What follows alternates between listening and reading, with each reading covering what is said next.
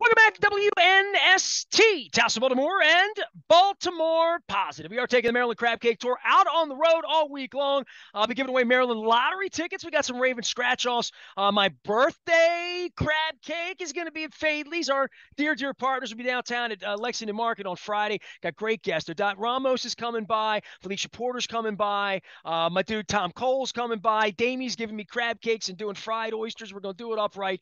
It is Friday. It is all brought to you by our friends at Goodwill, and of course the holidays and Halloween here. I'm doing my David Bowie thing, even though I'm doing my Tony Gwynn thing here for baseball right now. If you're watching that on the video cam, and of course our friends at Window Nation, you buy two, you get two free. 866-90 Nation. Do what I did.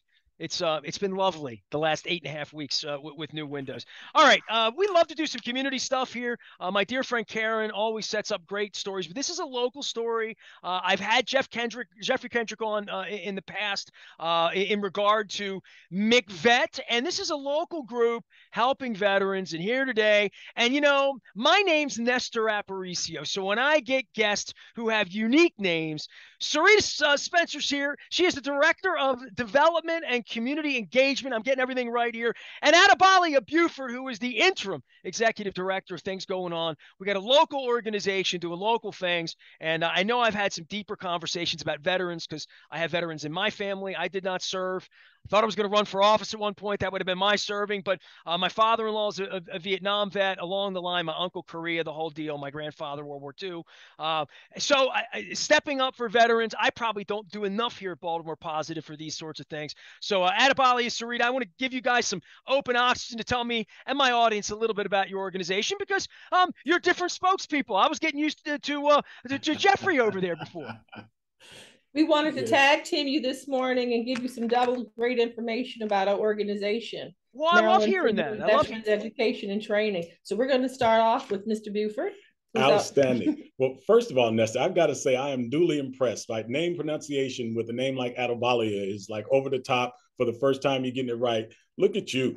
Well, your parents loved you like my dad loved me, made me a Nestor, Now, hey, listen, now that the pitcher from the Yankees, right, Nestor, like it's become there are Nestor shirts out there. I've seen them. So there maybe if there's an Adobolia that plays linebacker for the Ravens 10 years from now, you know what I mean? Like the name could be everywhere, right?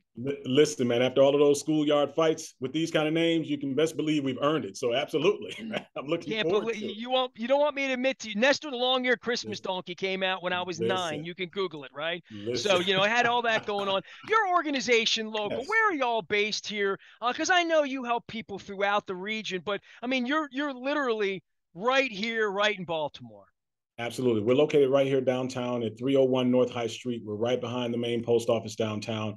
And again, thank you for giving us the platform, right? Because as an Army veteran myself, one of the things that we always talk about is the need for a space that you can come and get the services that you need after you transition off of active duty. Just knowing that you have a place to call home, and McVet is that place, right? So we've been in existence since 1993. So next year we'll be celebrating 30 years, of providing this work in the Baltimore space. So thank you for having us, man. It's like I said, it's more of a mission than it is an actual job. We provide housing, we provide behavioral health, we provide education and training. We just got a myriad of services that we have right downtown. And all you have to have is having served the United States Armed Services and come through these doors and we'll help you.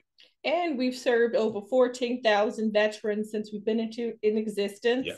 McVet is a national nonprofit organization that happens to be located in Baltimore, Maryland. Absolutely. All right, so I travel a lot, right? I get around the country and I've seen the homeless issues. I spent 10 days in Los Angeles at the Super Bowl earlier this year, and I lived out there. This is where I lived. If you're watching out, I lived at the harbor the last 20 years. We recently moved this past year out into the sticks where we have squirrels and rabbits and cool things to look at and birds out the window and whatnot. But traversing the country and seeing just encampments and homeless folks and people that don't have enough, but so many times that sign they're holding up. I think of the fellow that was down on, that I saw every week down by the cathedral, when I would walk up Charles Street through Mount Vernon, he would say, I'm a veteran, they're proud of their veteran service. Yet here they are on the end of a highway, a street, your street, suburb, downtown, Hagerstown, Eastern Shore, places all over the state that I've been in. I pride myself on how much I travel. So that person with that sign who's in need, who's hurting, who's at the end of a freeway in Florida, I'm literally saying to you places I've been where I've grabbed a bottle of water, whatever is in the car. You know what I mean? That person that served our country, how does that person connect to you? And a lot of us would say, what's that person doing at the corner if they served our country in Afghanistan, Vietnam, wherever it would be through the ages of military here? How do you find them, and how do they find you? Absolutely. So 2 words should never go together, and that's homeless veteran. And we ask any veteran to connect with their near VA, whether it's Florida, Arizona, California, and the veteran will go from VA to VA being transferred until you get close to Maryland. Or once you arrive at the Maryland VA, call a place called McVet. We have transportation, and we'll be picking up that veteran to provide transitional housing as well as supportive services. And Nestor, you can tell anybody that's underneath your listening ear that if they see a veteran that's holding that sign, you can call 410-576-9626, and we'll send a van to go get them right where they are. Correct. And all we need to know is that's amazing. I mean, that's truly amazing. Yes, sir. Yes, sir. Well, that's. I'm sorry. Go ahead. No, Adobolia, for you being a veteran, and I mean, I'm sure this happens every day in your world, right? Like this sounds outrageous to some degree, but we've all seen a veteran with a sign. There's no one in my audience that's immune to that, right? So when this person, the van comes, and this person, you find this person, the wide range of physical, emotional, psychological, spiritual, financial, clearly financial. Let's start with that, right? That you find. I don't want to say broken individuals, but certainly individuals in need, right? When they find you and someone who's been what do you say to them as a veteran who went through camp, who served, who was sent places, maybe many years ago, maybe in some ways that didn't really serve them for the rest of their life? Right. Well, the first thing for us is to understand who it is we're talking to, right? So when you gave the intro, you talked about your family members that have served and having a Vietnam era veteran. Just knowing and understanding, as a veteran-centric organization, the first thing that you always want to say to a Vietnam era veteran is that first, welcome home. Thank you for your service and welcome home, because they didn't get that hero's welcome that they deserved when they came back from the Vietnam era war. So that's important to know. So when you intersect that veteran in that space, you let them know that you're coming to McVet as a safe haven and a home. And we're going to give you all of the resources you need to get you back on your feet. And that's the reason we're one of the only militarily structured organizations in the city, just because when you come in, the first thing that you're going to do is coming through our doors is you're going to go into what you would kind of recognize as like a first platoon. You'll see something from a time in your life when you knew you were successful. So you'll see the bunks. You'll see the foot lockers. You'll see the wall lockers. You will see, chow at a regular time. And so we'll make sure these are positive anchors, right? Absolutely. Absolutely. So we can start where we start, right? Identifying the time where you know that I get it, because the transition is tough. And a lot of people dismiss that, but it is tough coming from active duty into the civilian world again. And we're prideful. As veterans, we're prideful. Nobody wants to say that they don't have it all. So I'd rather stay outside and live underneath a bridge than admit that maybe I need the help. So it's a tough transition. But once they know, they love it. All right, well, everybody can go out and find them on the web. Very, very easy. McVet, MCVET.org. All the information's up here. The phone number, 576-9626, located right down in downtown Baltimore, but serving places, near and far. And Cereta, for you in engagement, community events, things you try to do in regard to not just stimulating that people in my audience or I would know when I'm inevitably in my car the next time somewhere in the world and this happens, because it's happened all too frequently, that this outreach is available, and you say we get a van. I mean, that you must have an aorta infrastructure there and a support system that kind of has to be around the clock, right? Absolutely. Yes, McVet never closes.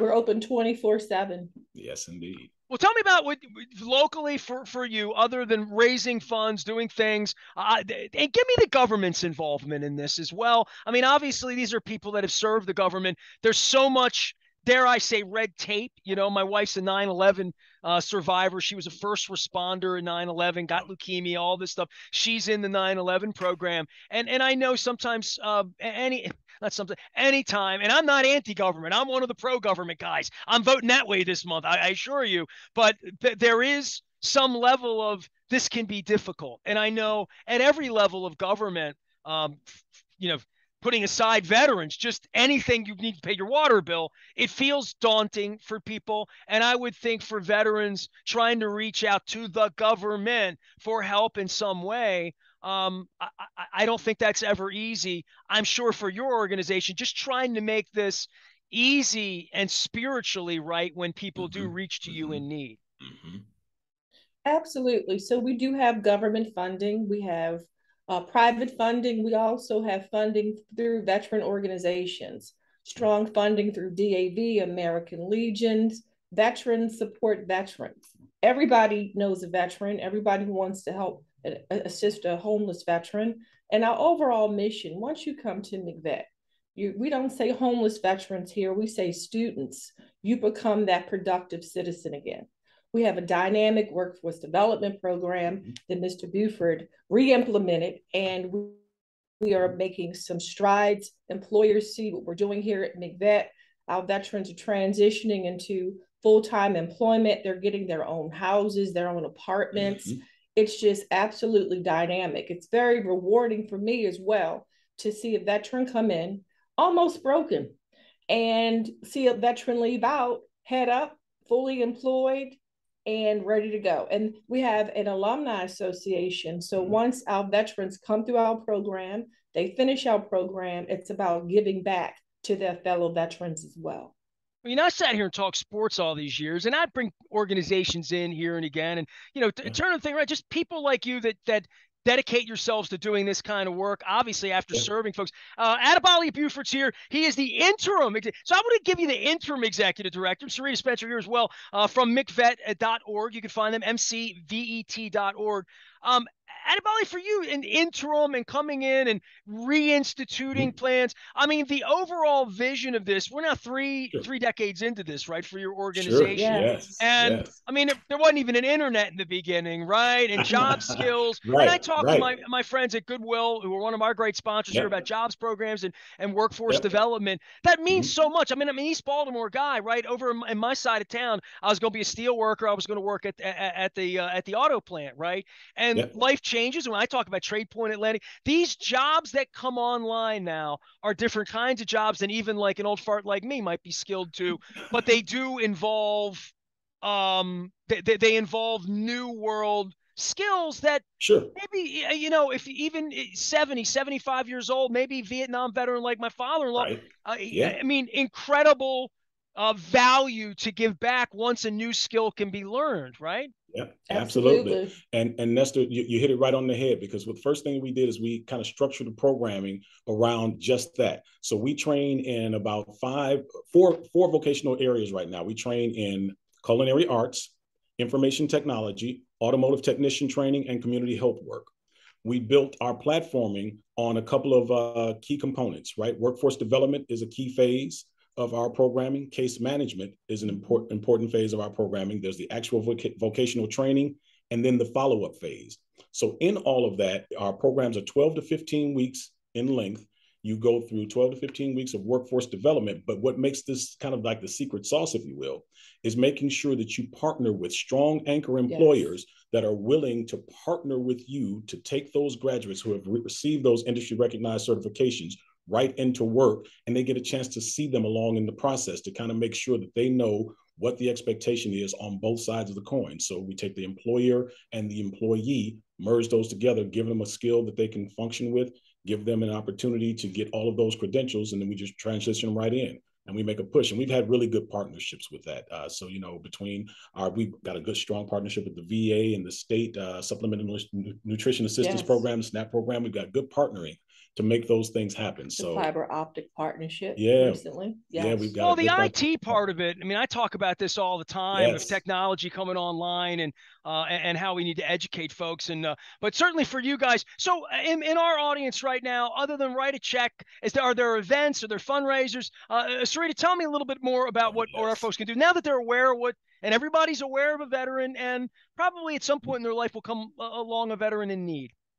Absolutely. So our upcoming fundraiser is our third annual virtual event. It's our Veterans Day event, November the 11th, and it's $35 to participate. And you say, what's a virtual race? Prior to COVID, we had an in-person event for the last 25 years. Yes. When COVID affected the world, we had to regroup, still make raise money for our organization, and we had to go virtual.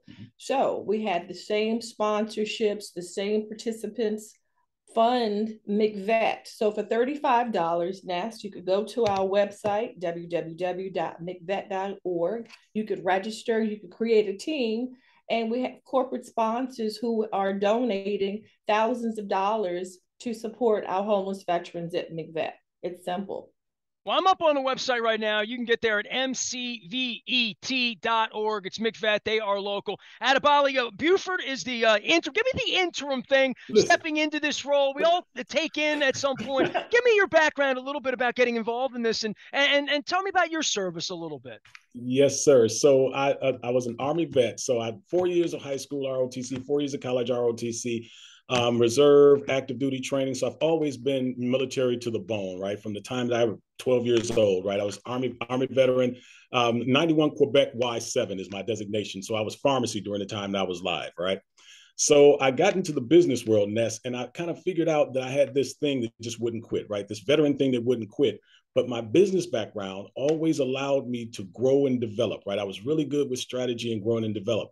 So when I intersected McVet, I couldn't believe that there's actually a place where a veteran can go, have no money, just walk through the doors and say, I need. And I thought it couldn't be a better space and place for me to go into. So I started here and as like an employee specialist and doing workforce development. And it's about, I don't know, 7 years ago, 8 years ago.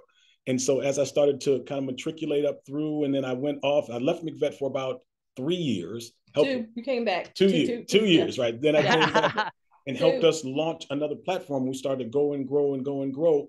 And I found out that just like most employees here, you'll find out that McVet kind of gets in your blood. And so the interim is a very short thing for a very short period of time. And we're going to get this thing out of the way so we can make sure that we're here for the long term because it gets in your blood. And so my background has pretty much been, you know, all veterans, all business my whole life. And so for me, this was kind of a natural fit for me. Well, I'll tell you what, you guys are putting people to work in our community. I see the help wanted signs up. We're trying to rebuild parts of the community. Sir. That's okay. We're all going to step up. We're all in it together. That's what we're trying to do around here. Get out to McVet, help them out if you can. And obviously the virtual event, November 11th, correct? Yes. Yes, Veterans Day. And if we have any employers interested in hiring our veterans, please contact us directly. Nice. All right. Well, thank you for your time today. Thanks for coming on and educating me. Right around the corner, downtown High Street, man. You're really close to Amici's. I've gained a little bit of weight down there off of Fayette. I mean, you got to go past Patisserie Poupon as well to get over there. You got all that good eating in East Baltimore. So we're on North High, Little Italy, South High. So we're closer to the main post office, and we're right off of Gay Street. You're right by the UA house. Yes. Yeah, I had the great Thomas Dolby on, who's going to be performing the songs of David Bowie down in Ramshead and setting up the music inside the Under Armour house with our friends over at Living Classroom. So we appreciate you guys. Thanks for coming on, all right? Thank you. Have us back on for some sports talk. You know, we're all in for that. You come on down for a meal and get us on for some sports talk. We'd love to do it. Well, you know what? Next year's Orioles season is going to be good. The Ravens are already spicy around here. Got the NBA, NHL starting. The college hoops is getting ready to go. So, yeah, I'm ready. I'm ready for you, Adobolia. Just bring us on. Appreciate it. Adobolia, Buford, and Cereta Spencer joining us here from mcvet.org. That's McVet.org, helping veterans here locally, right down on the north side of High Street. And I know it's easy to walk. It's 6 blocks. You go past Atman's there. You're right around the corner from all that good stuff down there that makes me pull up and get fat when I'm pulling into downtown. I am Nestor. Don't start me on Iron Bird either. You're only about 8 blocks from there. We are WNST, AM 1570, Towson, Baltimore. We never stop talking Baltimore positive.